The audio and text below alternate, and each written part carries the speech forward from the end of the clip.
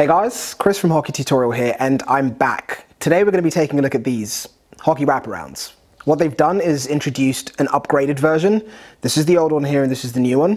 So in this video I'm going to be breaking down the differences between the old and the new, letting you know what they've changed, and of course sharing a bit of insight into why this is still something that every hockey player, regardless of if you're junior, senior, or where you are in the world, should definitely consider picking up. Let's get into it.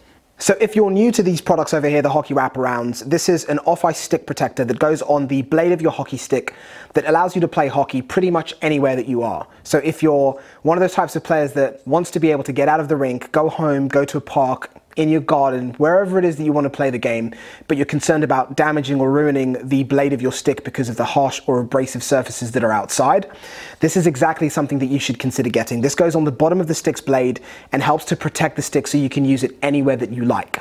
You're able to practice a variety of different skills with this, anything from stick handling, shooting, passing, even just generally playing things like deck hockey, ball hockey, or even a little bit of inline hockey. This thing has got you covered for all of those things.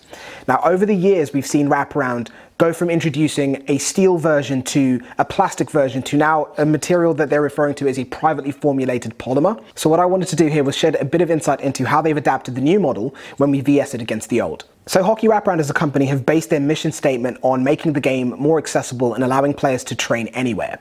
The idea behind that is to free us of the worry of ruining our expensive composite sticks, putting a wraparound on the end of our stick blades and being able to play the game wherever we want. Essentially by turning any space that you have to train, whether it be away from the rink or your house, into your private hockey rink. So for me personally, there's 3 new features that I picked up on straight away when I picked up the new wraparound. The new wraparound is also 33% thinner than the previous model. Something else that I noticed is that the teeth on the wraparound are actually a lot wider, so it makes it much easier to be able to attach it to your stick. From there, it's definitely going to be the crosshatch texture that you can see present on the entire surface of the wraparound along the sides. The idea behind that was to allow the wraparound to have better grip on whether it be a puck or a ball that you're using to stick handle or shoot with while you're away from the rink.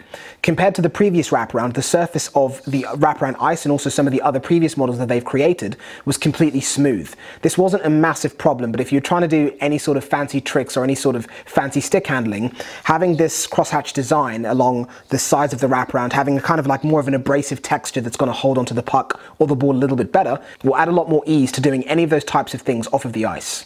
From there, something completely new that they've added was a wear indicator to the wraparound. So as the name suggests, this is essentially there to let you know how much of the wraparound you have left. So if you've been using it for a while throughout the whole of the summer and you don't know if you're going to be wearing into the base of your stick, that's exactly what that wear indicator is there to do.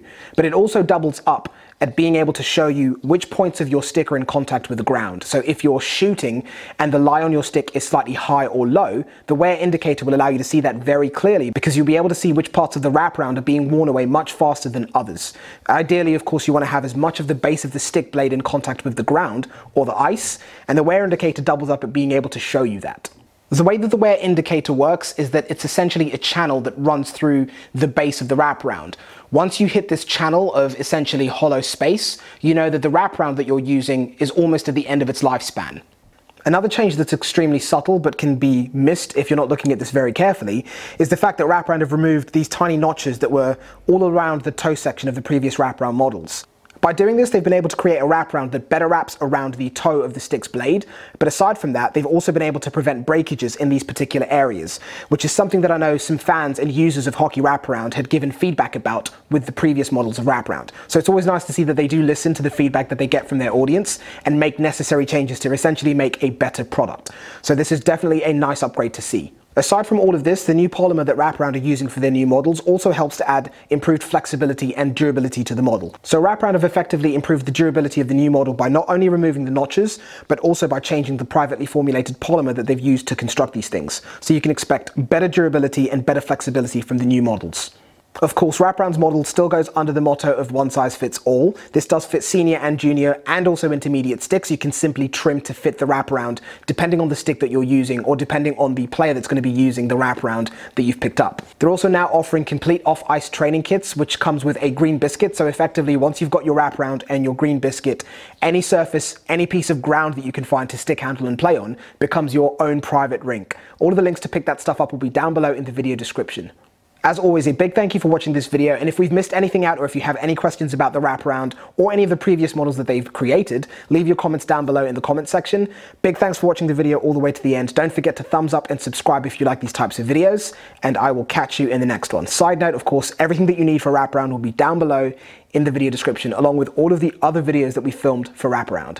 Take care, and I'll see you in the next one. Peace.